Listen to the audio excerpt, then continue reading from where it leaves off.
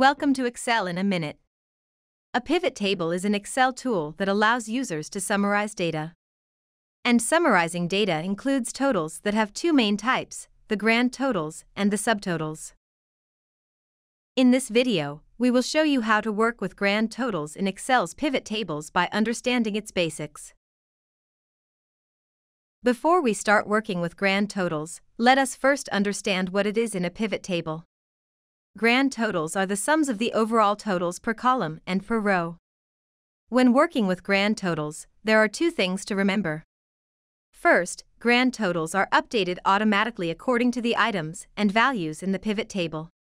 Second, it can be enabled and disabled based on your preference. Now, let's see how these things work using this sample pivot table. Here, we have years as the row labels.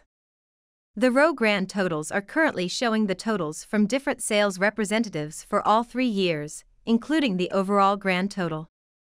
Suppose you only want to show the grand totals for the year 2021. To do that, filter the row labels and select 2021. As you can see, the row of grand totals and the overall grand total have changed. The same goes when filtering the column labels. Now, let's try enabling and disabling grand totals. Suppose you only want to show the row of grand totals. Click anywhere inside the pivot table. Then go to the Design tab. In the Layout group, click Grand Totals.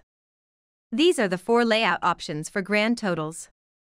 You can either disable both grand totals for rows and columns, enable them both,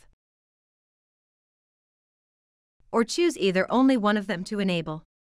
And since we only want to show the row of grand totals, select On for columns only.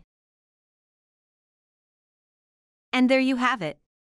It's definitely easier to use pivot tables when you know its basics, especially when working with grand totals. Watch our other videos to learn more about pivot tables. Thank you for your time. We hope you enjoyed this video. Don't forget to give it a thumbs up and subscribe to our channel for more Excel in a minute.